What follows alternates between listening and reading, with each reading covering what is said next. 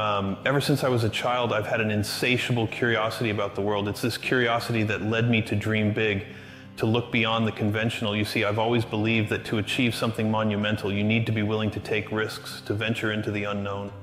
I remember working at a financial firm in New York City. It was a job many would dream of, surrounded by brilliant minds and a stable, promising career ahead. But there was something missing, a sense of true fulfillment, of doing something that really mattered to me. One day, an idea struck me, an idea that seemed almost ludicrous at the time. I wanted to sell books, but not in the traditional sense.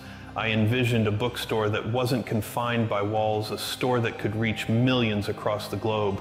The internet, this burgeoning new world, was my gateway. I shared this idea with my boss during a long walk in Central Park.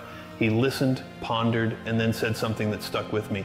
It's a brilliant idea, but perhaps better suited for someone who doesn't already have a good job. That night, I couldn't sleep. His words echoed in my mind, not as a deterrent, but as a challenge.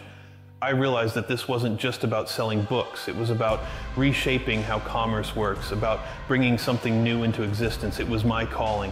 The decision wasn't easy. I had a secure job, a great income, and stability. But inside, a fire was burning, a desire to not just witness the future, but to play a part in creating it. So I took the plunge. I left my job, and with it, the security it offered. Starting Amazon was not a smooth ride. There were days filled with doubt, questions from skeptics, and the constant challenge of the unknown. But with every challenge, I learned, grew, and adapted. I believed in the power of technology, in the immense potential of the internet, and most importantly, in the vision I had set for Amazon.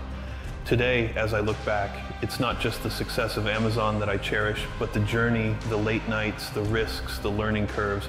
They were all part of a journey that was incredibly fulfilling. To anyone dreaming of doing something different, something big, remember, it's not just about the destination, it's about the journey. Embrace your curiosity, take that risk, and follow your passion. It might not be the easiest path, but it's the path that leads to true fulfillment. And who knows, you might just end up changing the world.